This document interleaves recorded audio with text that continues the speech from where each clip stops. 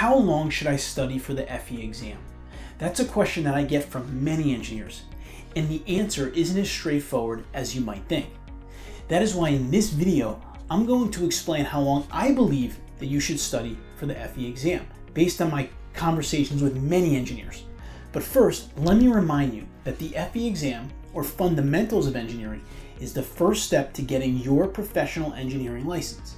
And through the videos on this channel, including this one, you will learn not only how to prepare for the exam, but how to ensure you pass the FE exam.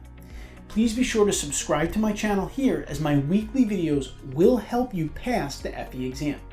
And if you leave questions in the comments below, I will answer them on future videos. In fact, this video is a response to a comment on a previous video.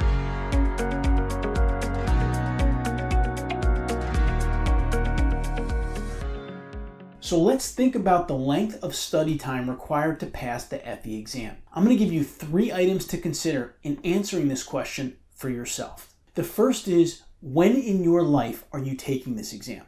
This is a huge factor related to how long you will need to study. If you are a college student currently, finishing up your engineering degree, a lot of the concepts on the exam will be fresh in your mind. Not all of them, but a lot of them. And the ones that aren't fresh in your mind, you can learn them because you're in study or education mode in your life right now. However, if you're more than a few years removed from graduating college, then you will probably have to study longer, maybe significantly more, because the concepts on the exam won't be fresh in your mind, but also you're not used to studying for exams because you haven't done it for a while.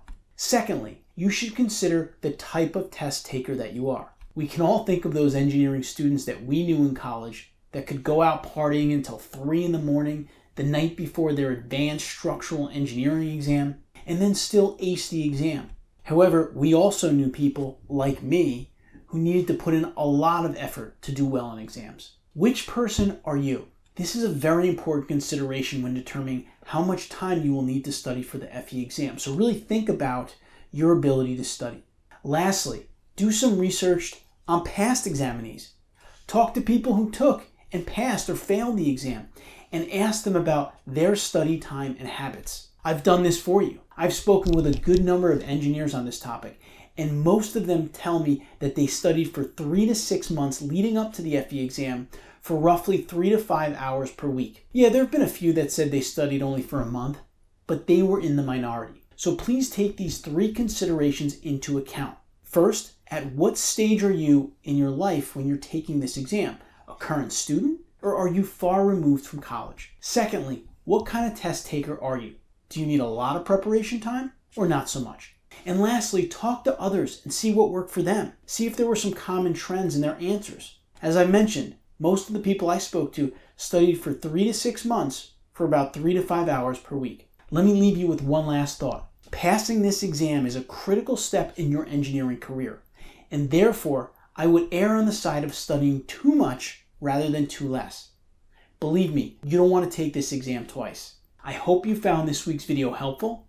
In upcoming videos, I will answer more FE exam questions and run through more practice problems. Pass the FE exam will publish videos weekly, so please be sure to click the subscribe button, as you'll get expert tips and tricks, including practice problem solutions, weekly to ensure that you pass the FE exam. And these are tips that you can't get anywhere else. And believe me, you won't want to miss a single video. And please, I encourage you to ask questions in the comments below. I will read them and respond to them in future videos. Maybe there's a specific topic you'd like me to cover, or a question you need answered. Pass the FE exam will have you covered. I'll see you next week on Pass the FE exam.